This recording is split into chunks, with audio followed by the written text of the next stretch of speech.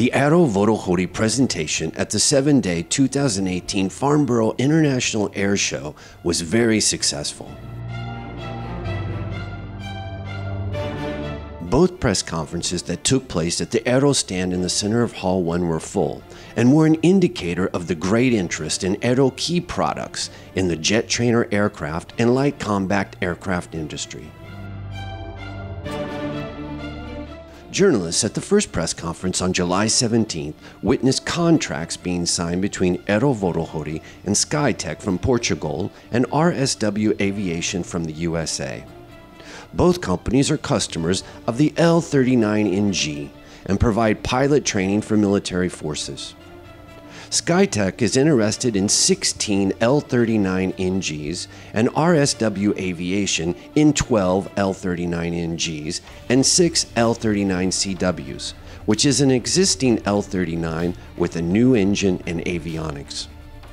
Both companies also showed interest in a new concept of pilot training.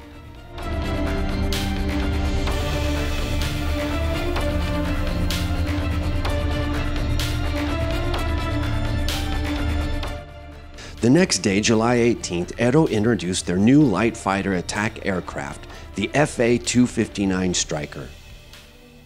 It is a project between Aero Vodochody, the producer of the famous combat aircraft, the L-159 Alcam, and Israel Aerospace Industries, the world leader in avionics and defense system technologies.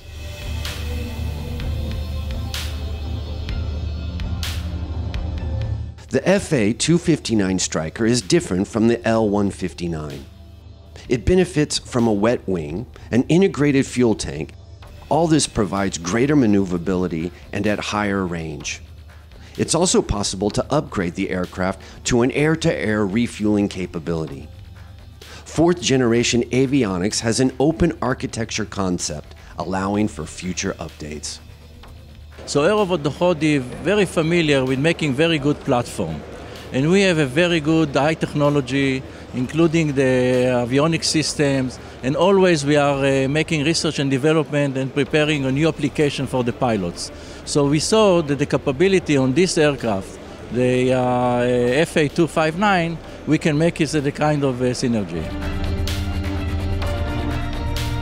The 259 is basically an upgraded L-159, which Strachan flies quite often. We fly daily in the L-159, and it's very good to fly, very safe to fly, very easy to fly, which allows the pilot to manage the sensors in the aircraft, which the easiest airplane I've ever flown is the F-35, and the second easiest airplane I've flown is the L-159. And that allows the pilot to focus on the mission, which is what you want the pilot to be able to do. So I think it's excellent. And having the new avionics with IAI, it's going to be even better. So I'm excited about that.